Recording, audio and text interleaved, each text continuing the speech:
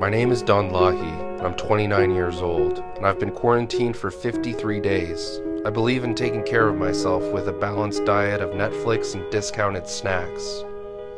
In the morning, if my face feels a little puffy from crying myself to sleep, I like to put a bag of frozen fries directly on it. I shower up to once a week, and when I do, I use Old Spice because the commercials are funny. When I'm done in the shower, I apply a mask that makes me look like a 1980s slasher horror character.